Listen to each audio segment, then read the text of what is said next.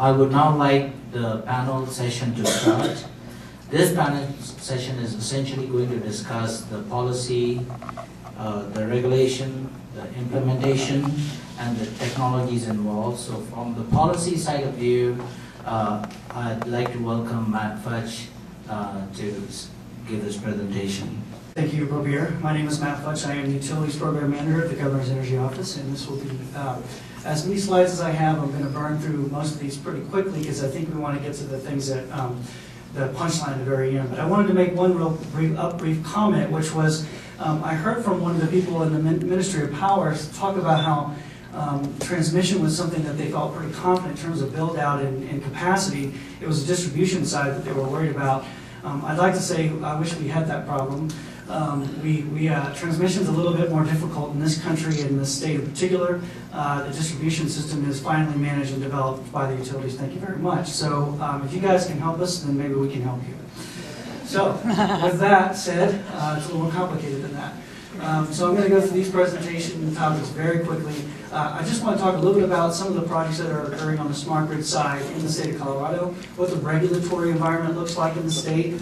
It's different, of course, from the state of India, and some general observations about those market conditions. There was a bill that we put together in the legislature last year. This goes to the policy, which was essentially to put a bunch of smart people in the room, smarter than the government people, and talk about how we might be able to move forward with smart grid deployment. How did those, what was the outcome for that experiment? And then a little bit about reconfiguring the system, a little bit about what our policy goals are, what the barriers are, and a little bit about utility business models, which of course is what you guys want to talk about. Here are two projects. They are not the only two projects in the state of Colorado. There are more than this, so I don't want to skip those for any reason of stating they're not important, but they just happen to be some of the more high-profile projects in the state. Randy here will be able to talk a lot more about what Excel has done in Boulder. But essentially that project is in its last phase, so correct me if I'm wrong, Randy, but you guys are pretty much almost complete. You're wrapping up both a pricing component, which is to deliver time-to-use pricing, different range of prices, signals to the customer, also some in-home devices to allow for demand response and experiment on that side. They received a CPCN, which just basically means they got approval for the cost recovery of that project. There was some discussion of issues at the commission about that, and that's some of the things I think you guys would be interested in talking about later on. I'm not going to get into that now, but the pricing pilot has been approved. There's a business model and system architecture discussion as a result of that project. Excel went, as far as we're concerned, far and ahead of a lot of the other utilities in kind of developing a very robust architecture. And as a result of that, we've learned a lot about some of the things that we can do and some of the things we might want to do differently, but I think it's better for Randy to talk about that. In Fort Collins, we have a project which basically is a lot more about microgridding, and there's some people here in the audience that could talk more about that project, but the bottom line is trying to figure out how do you tie in multiple distributed generation, renewable distributed generation resources in a dispatchable way. So I thought that would be interesting for the comments that you made about rural electrification and how do you microgrid and get something off the grid on distributed. That's a very complicated engineering feat to do that. Here's some of the other projects. We had an AMI expansion down in the south in Puebla, Colorado, which is a little further south than here. The DOE, which is the Department of Energy, the U.S. Department of Energy, gave them some funding to basically do a very significant AMI deployment there. There's another AMI expansion that has been done by Clear Valley Rural Electric, and I think Jim Swiders here can speak a little more to that project. But the bottom line is that there's different utilities around the state that have been trying to do different things for different reasons to serve their territories' different needs. I think that's a summary of the situation in the state. So a little bit about the regulatory environment. We're what I call a bifurcated market. So basically all that means is that we have a regulated sector that's regulated by the Public Utilities Commission, which Commissioner Baker will talk more about. And then we have a sector of the state that is not regulated by the Commission. Those are the rural electric cooperatives and also the municipal utilities. So they operate under their own governmental control. And so those are the non-investor utilities. So as a result of that, it means that we have, from a policy standpoint, a statewide government perspective, It means we have a different kind of environment. Ultimately, you have a lot of bilateral trade, a lot of power purchase agreements that really dictate how supply and demand are determined. You have two balancing authorities, and then you have two very different looking markets from an operating perspective and from a regulatory perspective. So the complexity from a policy-making standpoint is how do we achieve the policy ends from a government perspective, working with two very different kinds of markets and achieving the same end. So that's the challenge from the state government perspective. So I want to talk a little bit about smart grid planning, what has been done specifically in smart grid in the state up to this point. There are a lot of projects that have been funded by the Department of Energy and also from utility ratepayers in the state. And I think that they've had pretty good results overall. We're seeing a lot of different kinds of mutual benefits that are coming from them. One of the challenges, and I'm listing some of the challenges up here on this slide, is that every utility has their own particular needs in their service territory, and they're different from maybe what another utility needs. As a result of this, we have a lot of different kinds of value propositions being thrown at the consumer. So from the customer perspective, people who are actually purchasing this power and using it, it's hard for them to decipher exactly why we're investing in this, because you have maybe 30 different ways of doing it. And so that's a complication for the consumer side, and that's something we need to work on better.